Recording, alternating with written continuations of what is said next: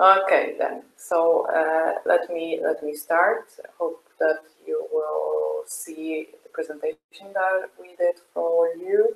I do know and I do understand that many of you have already started, but out of our experience, we know that for sure that sometimes it's really good to take a step back and see if there are any little points that you might missed at the very beginning of your journey and were actually very important and might give you a really important clues and traces on where to look for your family information. Yeah. So let's start. Polish ancestry. How to start? I just wanted to say that we always think that there are these parts of our family history, the genealogy that is connected with our ancestors can be done maybe later. We are always in a rush. We say that we don't have time for it. Now, I guess there are no excuses in most of the cases, unfortunately, fortunately for our family history. So let's sum up and reconsider if we did it right. Yeah. Everything we remember, yeah, everything we remember, everything that all the information that we could have taken from our ancestors. But before we go and try to get any records, any information from the internet, any information from our relatives, it is good to start from ourselves. What does it mean? It means that we have to organize and manage the information that we have. So, most importantly, names, surnames, important dates from your life, the life of your ancestors, the place where they lived, what they did in the past. So, what were their occupation? These are basically 5 the most important information that will give you the main directories on where to search for your family information. Yeah, summarizing these 5, it's really important to know the surnames, especially as for the women, to know their maiden names. Of course, this is something that is always worth to be put in the genealogical information. Yeah, so this is the first 5 things that are really important and will give you the guidelines on how to search further in the Polish archives, Polish online databases. Yeah, just coming back to the dates, it's really important that we don't have to know like the exact date and an hour of when our ancestors were born, got married, or died. Even the range of the years, it's really important and will narrow down our future research. Yeah, so even that. So we don't have to be very strict as for any genealogical information, because any genealogical information can be confirmed. Okay, so these 5 facts, summing up: names, surnames, dates from your life, when they graduated, for example, were they having the biggest trips of their lives, where they lived, even just briefly the description of where they lived and what they did in the past, so what they were doing for a living. Okay, so a tricky thing about Polish research: languages. Due to the fact that the most of the immigration was happening during the partition of Poland, all the ancestors from that time, our ancestors from that time, could have spoken in actually 3 languages. That could have been Polish, German, and Russian, which is even more tricky. The records that were produced based on the lives of your ancestors were also additionally been created in Latin and in Latin. This is what I said. So German, Polish, Russian, Latin, yeah, so these are the four main languages. So this is probably the languages that you may encounter while your family research, yeah. So this is also the languages that they spoke after they emigrated. This is also a great guide on where did they live in Poland. Yeah, because if they, for example, spoke in Russian, it is huge. There is a high possibility that they actually lived in the Russian part of Polish partitions. Yeah, so we're narrowing down, knowing the language, we're narrowing down the area where they could have lived. We don't know the precise location. Okay, so once we establish the information that we have, once we get to know more or less of what languages your ancestors spoke, we have to definitely speak with our relatives who may know more, who may remember now, and with the ones who can share the information about the ancestry that we don't have. And what is that? That's maybe a quite simple sentence, but do it while it's time, while there is still someone to ask. Yeah, and many of people who are coming in and asking us for the assistance, for help. As for the Polish genealogy, they always say that there were people who they could have asked about the really simple things about their common ancestry, but they simply didn't have, like, they haven't asked when these people were still living, yeah, and they really regret that they didn't ask when there was the time to do it. So, if there's still somebody that you can interview in your family, please do. If there's someone that could have simply left some documentation behind after they passed away, it's always worth to look into it if there is a chance to do so. So I really encourage you to do that. And like, if you, as you can see on that map, we all probably remember the stories that our grandparents were telling us during the Christmas. Now you know that these were really precious stories and precious time. And we would really better to see our granny's stories, grandpa's stories, tell them this way. Yeah, so I really like this Catman actually.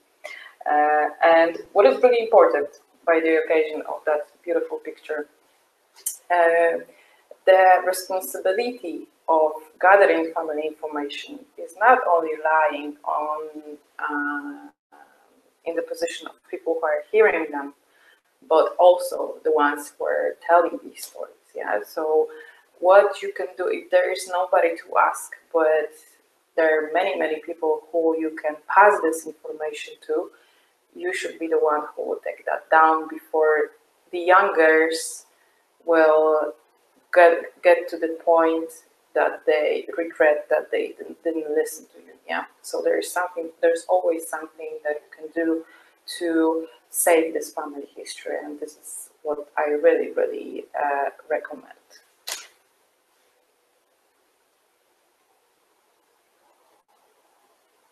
Okay, we'll get to another slide. Although you can still hear me and see me. Just a second, we have one technical problem, but I hope it's solved now. Okay, so remember, this is not just you who are taking the notes and listen to others, but you can also write your family history. Okay, so in the times of internet and computers, it's not always that we have time to take the notes, to write about the family history. What is really important, you can simply record that.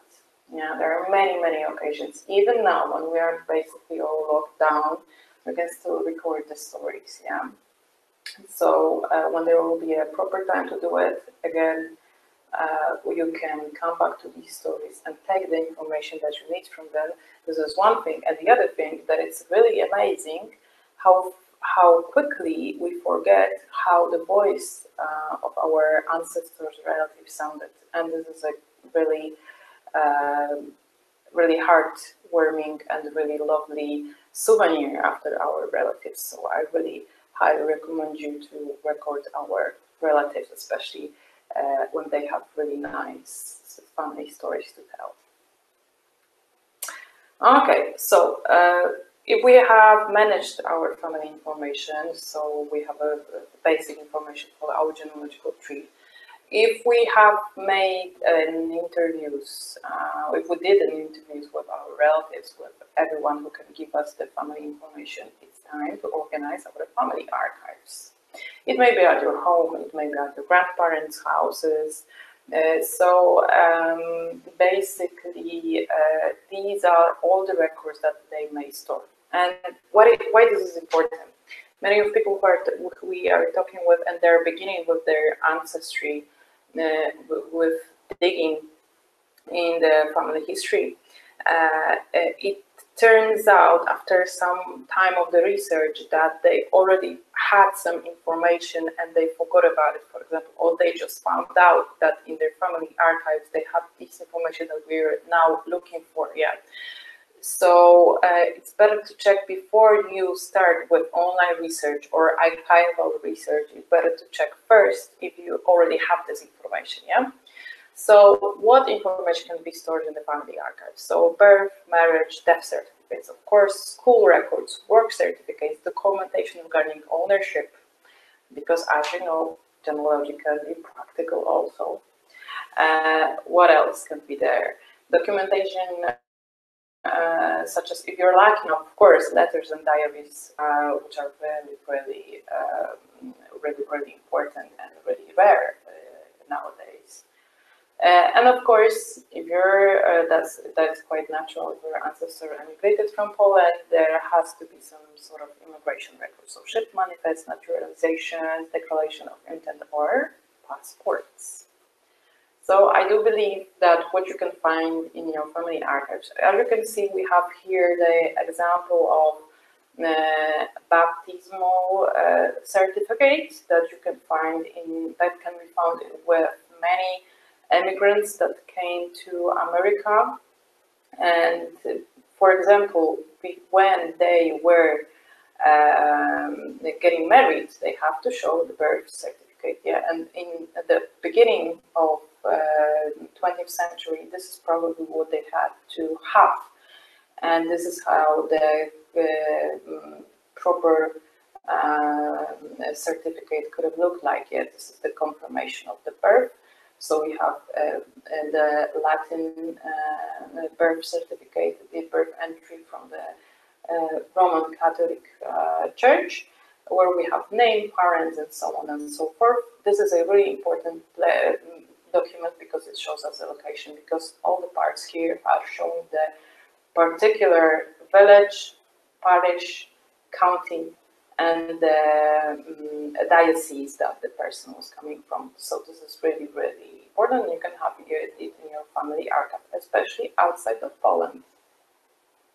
What else? This is a bit more 20th century extract from the Birth Act, yeah, from the Civil Office, where you have also basic information about where it was issued, about whom, about the parents, and again, that sort of records extracts were being taken from the offices, especially before the marriage. Okay, another document. This is more so-called after the 1950s records from the civil offices that may have been also in the on the shelves of your ancestors. As you can see, this is the extract from the civil office of the birth record of Henryk Żytomierski. You also have here the proper date of the issuing of this document, the stamp, and the basic information about the person. Yeah. So this is something that can be found in your family archives when somebody was coming, especially abroad, and needed that for marriage proposals. Okay, what else? Here we have a major certificates. Yes, so once the person was graduating from the high school, before going to the studies, this is the final exam certificate that includes pretty nice things, because you can also see the photos of our ancestors that can be still available. Also, that sort of certificates are available in state archives as well, and not all of us know about it, but these are still accessible. But nevertheless, if that was important for your ancestors, he or she could have taken that with them when they were emigrating outside of Poland. Yeah. What else can be found? Oh yeah, the certificates of the ownership. So there are actually many cases that people are coming for our assistance to solve that kind of cases. When because like the most precious, the most valuable thing for people back in the 19th century, when they were coming out of Poland, sometimes leaving everything, was the land. So that is actually a good question for yourself. Did your ancestor have land, own land, before they came to US? This kind of documentation also gives a lot of information about the family, and gives you the insight of, because basing on what they have, we can just imagine how they lived back in Poland. Yeah, so this is a really, really interesting thing. And coming back to Poland, coming for trips, and hopefully we'll back to these days when we can travel easily. You can also actually see the places that they owned back then, yeah, because it's possible to relocate. What else? Of course, in your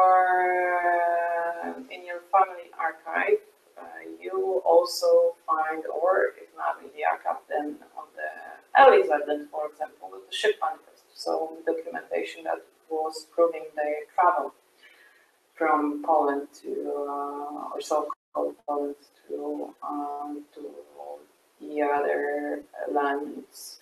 And there are also very information, especially a column regarding the place from where they were emigrated and who stayed in the location from they were traveling from. Yeah, so in most of the cases we are finding here the parent or any other relative, and even the full address from where the person was emigrating. So also a really, really important. Plus, not mentioning the physical description, so how high they were, what was the color of their eye, or for example their hair. So many very interesting facts, and most of all the location from where they were coming from.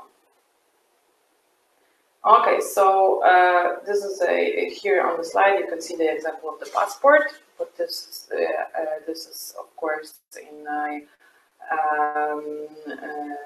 Poland, in the independent Poland time, so after the 1918, and of course when you were traveling you had to have some proof of identity. Passports can be still, or application for the passports can be still found in the state archives in Poland. And of course many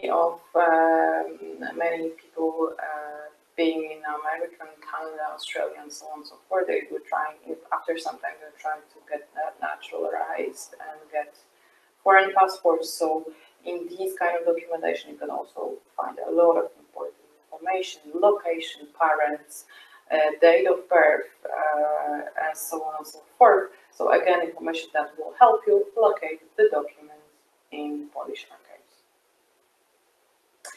Okay, so names and location. I am from what I was heard. I am who I was written. So this is really important for you to understand and to know, because in many documents that are coming from the places to which the ancestors traveled to or emigrated, have a different spelling of the names of these locations. Yeah. So basically, when we see them, it may mean something else, or it may be written with mistakes, because basically the person who was writing down the location wrote that as they heard it. Yeah, so they could have made mistake, especially with Polish language, as you can believe. So it's always worth to compare the name of the location on different documents and then try to check it on the Polish maps or with the Google simply. So that's the one thing. Really important fact is that in many cases, when our ancestors were traveling away from Poland, they were giving not the name of the location when they were living exactly, but for example, the name of the nearest biggest city they were living by, yeah, or the name of this whole county, so-called powiat, because that was much easier for them to pass, for example, to the officers who were writing down the information about them. So that's important to remember, yeah, like not to stick to the one name of the location, yeah, because it may be just the area where the person was living, where our ancestor was living in. It's really important to remember, yeah, and then be open to consider other locations, especially in many cases, the name of the location in Poland may be a name basically of, for example, 20 or 30, exactly the same named location in Poland. So, so it's really important to remember about it, that this location can be actually different, as you saw in, for example, the ship manifest, and it's worth to compare them with different documents.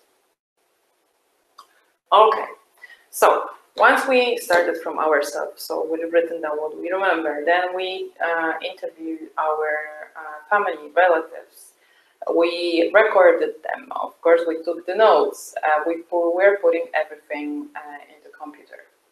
Oh, I just almost forgot. So after we also spent some time with our family archives, and we got the information from there. It's good to organize them from the very beginning in one program within one file. Yeah. So to make it easier to import, export to different kind of software. That's why we need getcom file.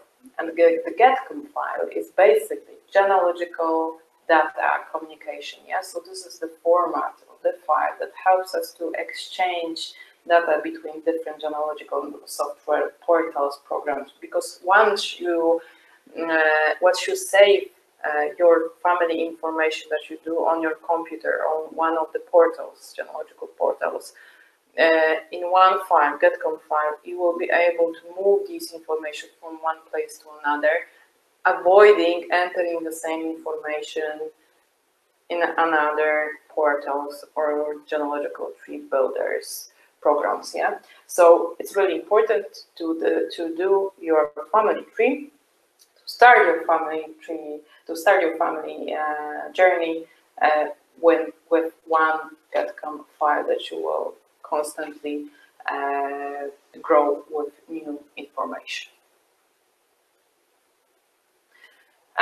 But so being still with organizing your information, there are more physical objects that will give you the family information. So of course, old family photos. What is really important about old family photos? First of all, that we still have them, of course.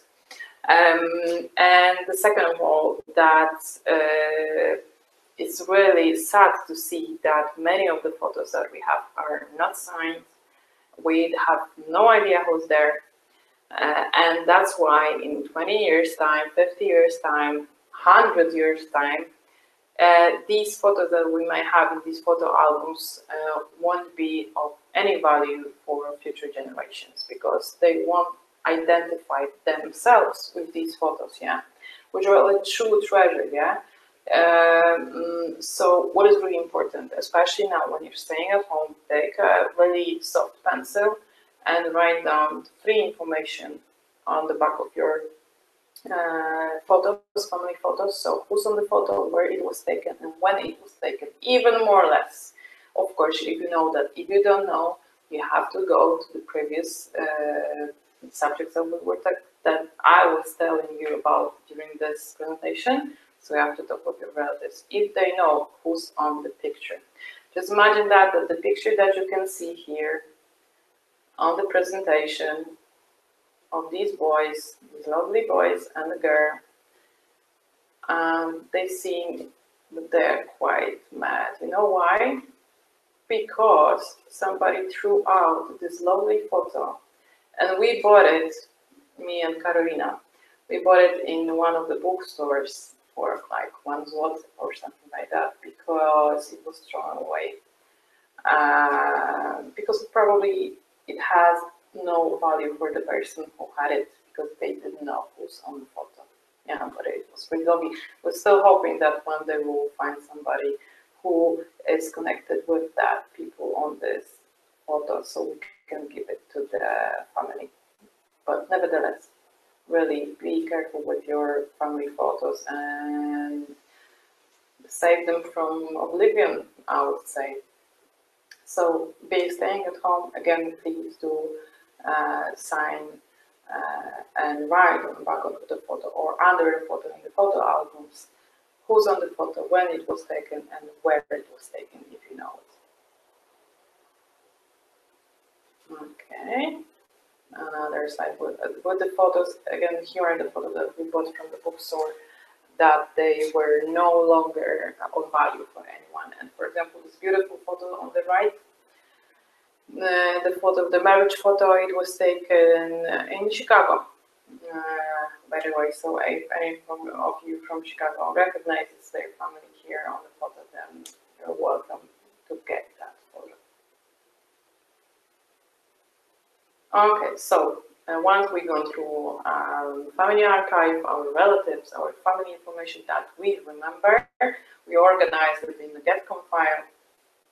We also took care of our family photos, family graves. This is another subject, really important one, because sometimes when you cannot find the information in the documents, in your memory, in the memory of your relatives, that these information found on the graves. And in case of the Polish cemeteries, Polish gravestones, in many cases they include quite valuable information.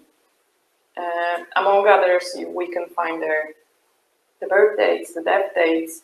In many cases, we can also find out who this person were, their occupation, plus even the photos. Yeah. So sometimes, if you think you already use all the sources and you don't know where to find any information on your ancestors, the family graves, especially the one on the Polish cemeteries, can give you that information. There are even online databases that are storing the entries about the people who are buried in whole Poland. That's probably subject for another webinar, but this is something also available that you may use in your family ancestry research. Yeah. So, graves as another place that we can find information.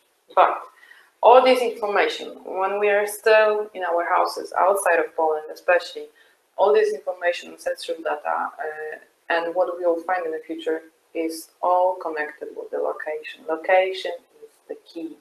So, to tell you more or less how the documents are stored in Poland, we have to distinguish two areas, so the state administration and the church administration. Yeah. So based on the location, we'll be looking for particular names and particular names of the parishes, of the communities, of the archives within the 16 provinces that we have nowadays in Poland, and 44 dioceses if you were of a Christian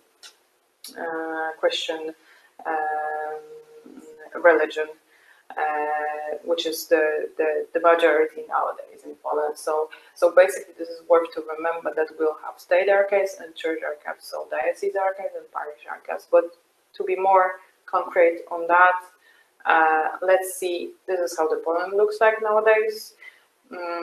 So you can see these 16 provinces.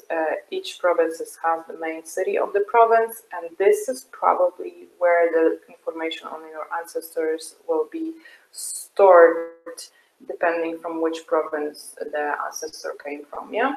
For example, in my case, I know that some of my ancestors were born around Krakow. So I will be looking for the information in Krakow State Archives, yeah, because basically the whole Polish archival system is based on the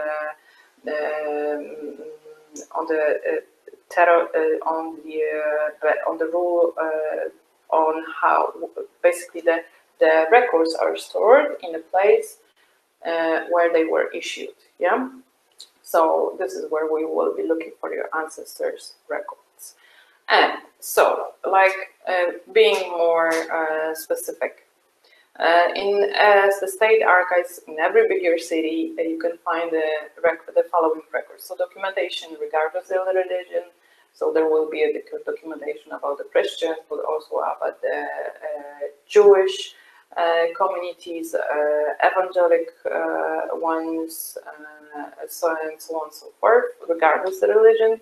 Acts of civil status, censuses, address books, court documentation, military records, voter lists, and much more. As for the church archives, these archives will have most importantly metrics, so birth, marriages, deaths, among others, but these are the basic ones. And these are distinguished into two types, so the parish archives and diocesan or archdiocesan archives. Yeah, in the diocesan archdiocesan archives, we will get the copies from the parish, which is also important, and in the parish we will get the original birth, marriage, and death certificates of our ancestors. And the metrics, so our primary source of knowledge. So within the records, so metrical records, we can distinguish baptism, marriages, deaths, and allegata.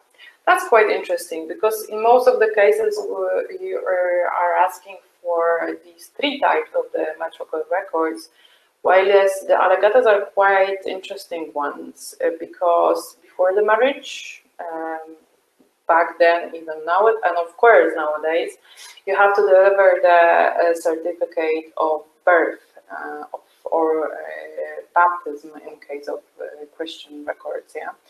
So this is a really interesting source of knowledge. The allegata. So these are all records that you have to deliver before the marriage. Yeah, and this is something. You know, this is aside the marriage and baptism records, and give you the additional information on your ancestors that you won't find in neither in birth, marriage, or death records. Yeah, so it's worth to explore. And sometimes you are not able to find some birth records because, for example, they were burned in fire or they simply got lost. And then you can check if there are allegata that are available for these particular parish or registry or community, because they may include the birth information or even the birth certificate. Yeah, so nothing is lost. Here we have the example of Latin of Galician birth record, baptism records to be exact. There is a birth date as well. Yeah. Then we have the example of the Latin Galician marriage record. We have the information about the newlyweds. about their age, about the house numbers, parents, birth dates, and the date of the marriage, of course, and many more interesting information. It's really, you're being lucky if you have ancestors from Galicia, because the records are including really a lot of information, especially if the authors or the priest was detailed enough to write that all down. Then we have the example of death record.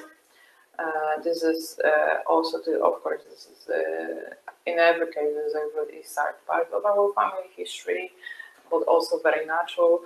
And it may also give you the insight of how they lived, yeah, and what they were coming through during their life. So this is the example of the Latin and Galician death metric. Then there's a really nicely written Polish, in Polish, a metric, the birth record from a Polish kingdom, partition of Poland. This one is, let me check, from 1856, from the year of 1856. This is the birth record of, let me check that again, of, oh gosh, what is the first name? Francis, yeah. So this is a really nicely written record in Polish. This is a different form than the Galician records, although this is, again, this is a kind of a form, so every birth, marriage and death record will have the information about your ancestors more or less in the same places. So if you first of all get to know Polish and get to know where the information located within the record, then it's getting easy to be read, yeah. Of course, we've seen the Latin records, the Russian records, but and then we have the old, the pre-partition time records in Latin. These are the baptisms from 18th century. So this one might be quite tricky, although again these are the forms, yeah, so the particular information are located in the same places in every record. So to be exact, for example, here we have on the right hand side the birth record of Margarita. She was the daughter of Valentini and Regina Żółkowski. So basically, as you can see in the middle of this of such birth record from the half of 18th century, you will always have the name of the baptized child and their parents. Yeah, of course, this is not that easy. Although, do believe me that when you will read through a few hundreds of entries like that, you will get used to it, and it will be quite easy to be read. And of course, that gives us, I guess, the most of the challenge in Polish ancestry, so the Russian records written in Cyrillic alphabet. Yeah, this is the example of the birth records from the Russian partition of Poland. So, summing up, we've gone through the metrical records. Metrical records are the base of the tree, yeah, and these are the basic information that you enter into all the GetCom files, all the family tree portals when you're creating that. So then nowadays, what is really important as for the access to these records is the law of the personal data in Poland. What is really important to remember, there are 100 years for births, 80 years for marriages and deaths. So basically, it means that when somebody was born more than 100 years ago, his birth or her birth records is being moved from civil registry office to the state archives. This is the main rule. There are some exceptions, of course, but that may be a subject of another meeting as well. In case of marriages and death, that's just 80 years. What is really important, not all the information will be rewritten from the original act. As for the nowadays current birth, marriage, and death, extract the records from the civil registry, so it's always good to ask for the copy of the record of the original, not the extract, because that will give you the more insight of the original information that was written on your ancestor document. Documents on the internet. That may be a really long subject, but I would like to show you just a few basic bases. So as I showed you, the main chain of the archives in Poland, all the information that are stored in Polish archives, so how to find them, it's all shown on the main page, so szukajwarchiwach.pl. It's available in English, hopefully, at least most of the content. And you can find the information on where to look on your ancestors' documents. But what you have to know, that's of course the location. So once you enter the location, it's supposed to show you the availability of the documentation. Of course, it doesn't show every location records, because you have to know to which parish or which community or which office did the location belong. Yeah, because not every small village had their own parish or own registry office. Sometimes they belong to others, so you have to know it before you start looking in that database. But anyways, they have indexed everything that they have in all Poland, so you will get to know what kind of records you can look for your ancestors. But apart from that, of course, we're digitizing more and more records. So if the particular parish, for example, was already digitized, the scans are available on this website, and you can view them and can find the following information there. This is the oldest, the older part is the version of this website, and now we have more newer one. And I guess they're moving all the software here, szukajwarchiwach.gov.pl. This website is also available in English, although a little bit different than the other one. The search engine is a little bit different, you have to get used to it, but I'm hoping it will be as good as the previous version of the website. You could check it yourself, as I mentioned, it's in English. Okay, so one website that I would like to show you more in particular are the biggest indexing project in Poland. So Geneteka, it's done by Polish Genealogical Society. It's the biggest one in Poland. They're indexing and digitizing the records from whole Poland. They are cooperating with Polish State Archives as well.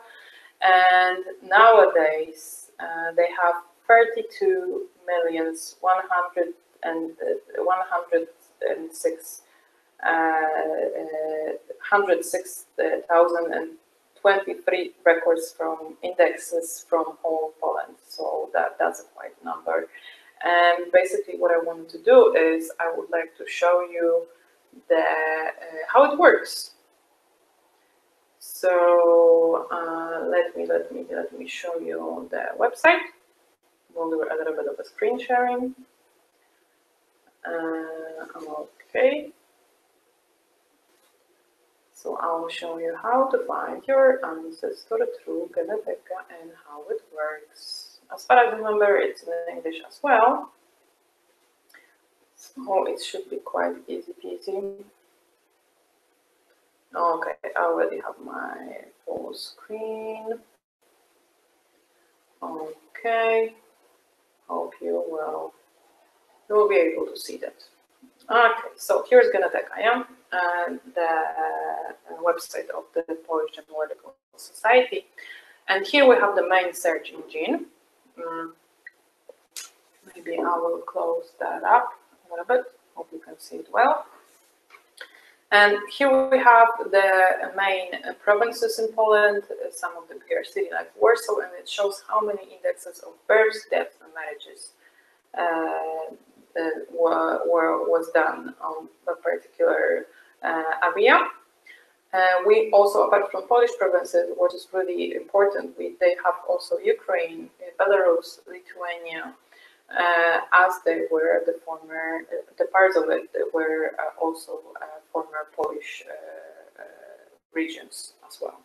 So what we have surname, we might check if we're looking at what we are looking, especially for the marriages. We could check both the spouse, both spouses' surnames. But if we're looking for a particular record, we can enter here something, just one person. Yeah. So let's search for, I don't know, Ślęzak, our friend.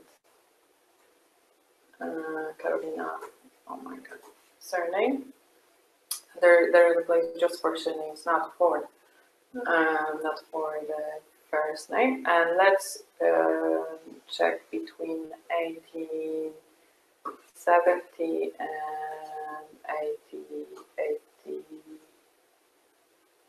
90. Okay.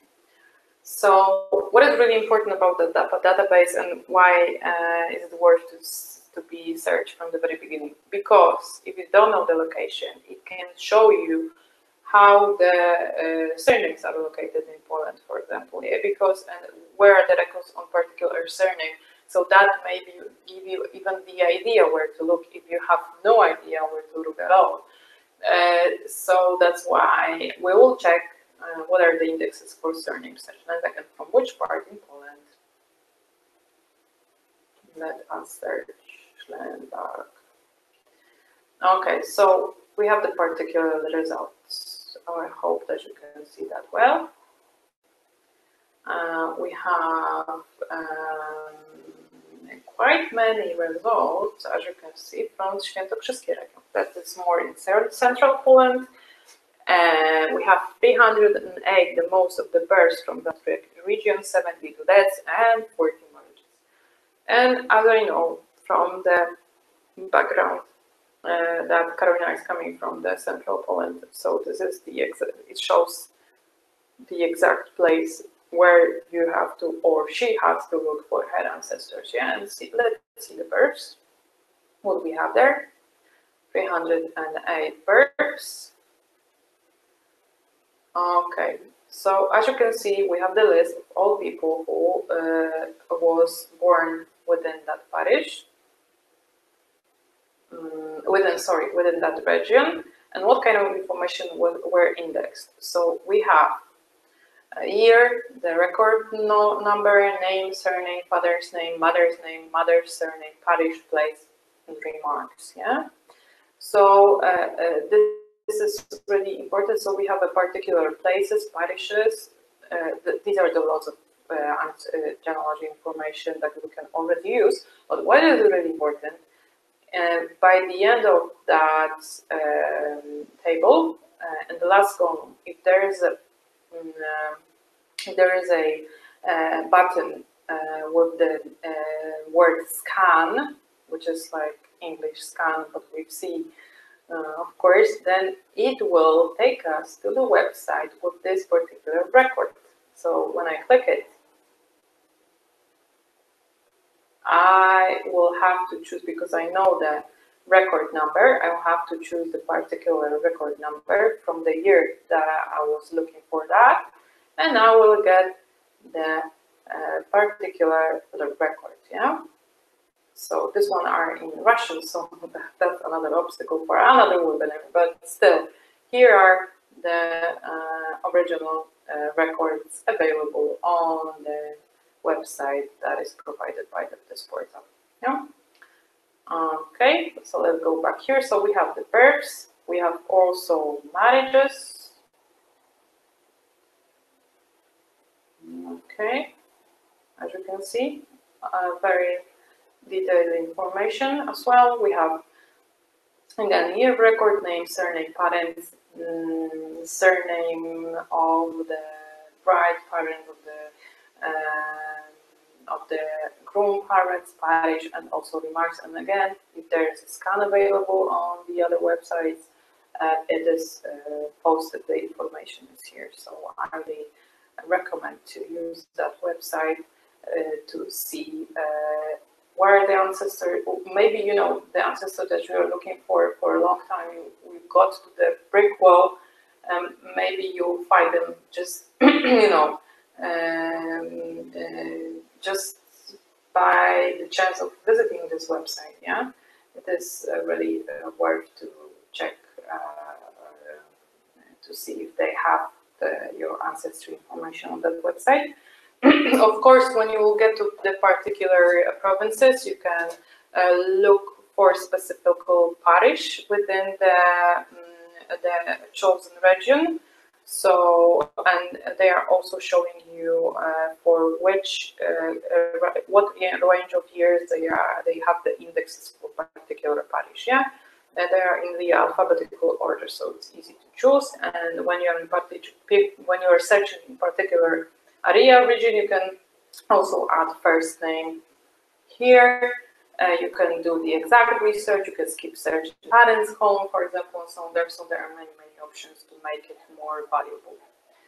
Okay, so definitely I recommend to see this website when you're looking for your ancestors. If you don't know where they are coming from, they got lost in your family history.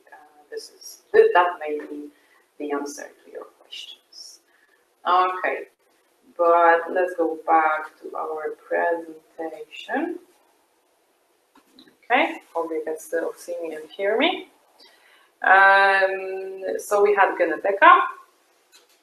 The other, of course, apart from the whole Poland databases, we also have the more regional ones. Yeah, so what I can say that the north of Poland is really quite nice index, and there are many online databases that you can use if you have ancestors from central or northern Poland. The southern is still in progress. There are less databases that you can use, but again, this is the huge process. So no wonder that not all the regions are covered with digitalization and indexation process that well as the north and the central one. But in case of Greater Poland region, Wielkopolska, you can look at the Poznań project, marriages project. This is one of the oldest and the biggest projects in Poland, genealogical projects in Poland. You can look for there are almost all marriages from Wielkopolska until the year 89 index, from the whole 19th century basically. They're indexed and available, and you can even check where the documentation for the proper parish are stored, because when you will enter the surnames, you will get the information on the bride, on the groom, the age, their parents, plus the entry number, the year the marriage was taken, and the information about the parish. When you click on the information, the name of the parish, you will get the proper details on where the records from that particular parish are stored and for what range of years. So I really highly recommend that, and you are very lucky if you have ancestors from that part of Poland, so Wielkopolska. Another one, also North Poland, that's Pomeranian Genealogical Association. And what I forgot, I am presenting you the databases that are also available in English, so English friendly, so to call it. That one, the Pomeranian one, is also very nice index. They have the direct links to the scanned documents as well. So many information about the whole Pomeranian area and indexed and scanned entries from here. Again, maybe somebody wants to note the address of the website. It's here. Okay. So, same situation, also available in English. The Częstochowa, so Central Poland records and information on what is available and what is stored.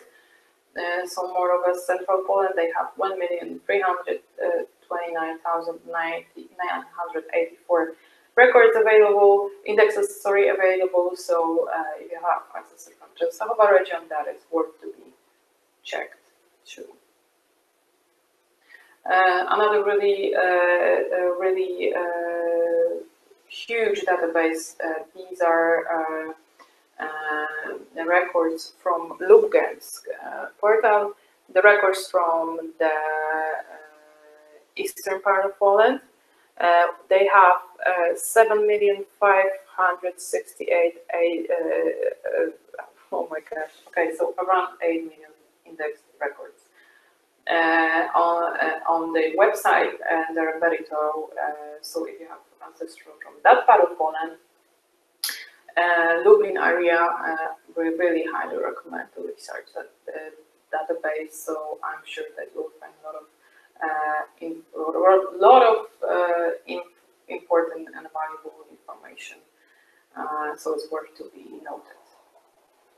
Okay. So as you can imagine, I can talk about genealogy for hours, and we can simply divide every little subject into a huge webinar. Like we can extract every little subject that I was trying to tell you about into a individual webinar, and presentation. But we are a little bit time limited. I just wanted to give you a little bit of the insight of how to start, of which are the most important websites for Polish genealogy, and what are the steps that you have to take before you will dig into the archives after they're open again, and before you will start to dig within the actual documents. Yeah, hopefully that was helpful for you, and you had some nice time with me. It's really difficult to talk to yourself only without any voices from the other side, you know. But hopefully that it will change soon. Hopefully, of course, also if you have many questions, and hopefully again we will be able to help you. And what I'm recommending, we have our genealogy group, Facebook group, Polish Genealogy Helper. Any questions that you might have on that presentation, please do post in our genealogy group, Polish Genealogy Helper, and we will answer them all. So any kind of question that you have, we will be happy to help you. So thank you very much for listening to me, and hopefully we will see each other. Wow, you will see me again on the next webinar. It will be really great to share our knowledge and our experience with you in that circumstances when we cannot do it any other way, basically. Have a great day, because most of you will have a great day. Will have a day, and a great day, of course, ahead you. There is already evening in Kraków. So what I have to say is dobranoc, maybe. Dobrego wieczora życzę. See you again, and thank you for attending. Okay, and now I have to finish the streaming.